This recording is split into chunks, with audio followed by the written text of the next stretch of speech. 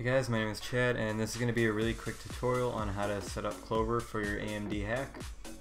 So I had to install Clover to get my NVIDIA web drivers working properly on Sierra, and your reasons for installing Clover might be different, though if you have no reason for installing Clover and your hack's working just fine, then you probably don't need to install Clover. To get started, you're going to want to download the Clover package installer and Clover configurator through the download links in the description below.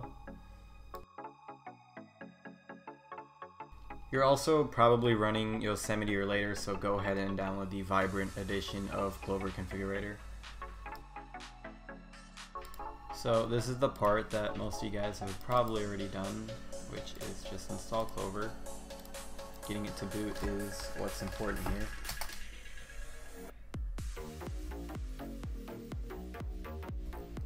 Once the Clover installation is complete, open up the drive that you installed Clover on and make sure there is a Clover folder in the EFI folder. If there is no EFI folder or Clover folder, then you're going to have to mount your EFI partition, which I will teach you how to do in the next step.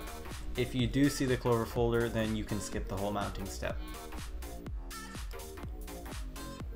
Alright, so now that Clover is installed, we can go ahead and open Clover configurator. So if you didn't just install Clover, your EFI partition probably isn't mounted, so let's go ahead and mount the partition. Try disk 0 at first, it could be disk 1, but we'll be able to find out in just a second here. Alright, so once your EFI is mounted, go to File, Open, head over to your EFI partition, and if you don't see a Clover folder in the EFI folder, then you've opened the wrong disk, so then go ahead and try to open another disk.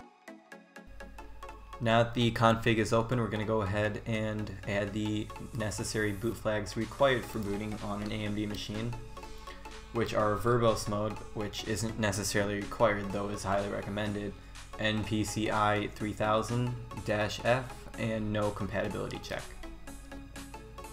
And now when you're done making these changes, you can go ahead and head over to File and then Save.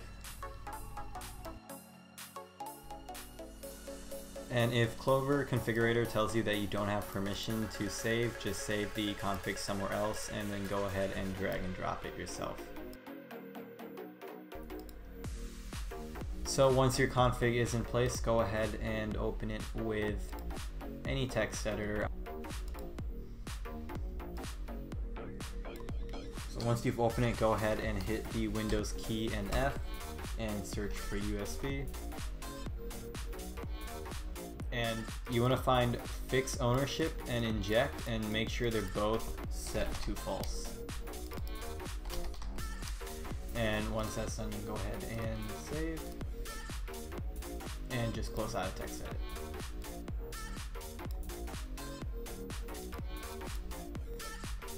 Alright guys, so that's about all it takes to get Clover up and running on your AMD machine. If you already have the web drivers installed, you should be able to boot right into graphics acceleration without a problem. I will also leave a download link in the description to the exact config I used to get my own machine up and running in my last video. So as always guys, thanks for watching.